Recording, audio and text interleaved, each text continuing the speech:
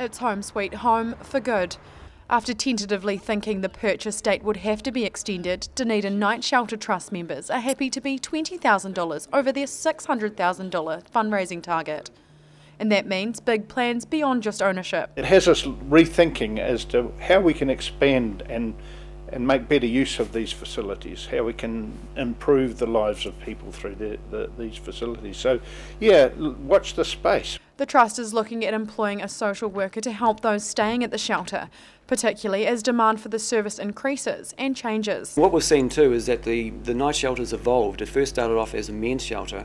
What it is now is more of a community shelter. We're seeing more women coming through, we're seeing family groups come through.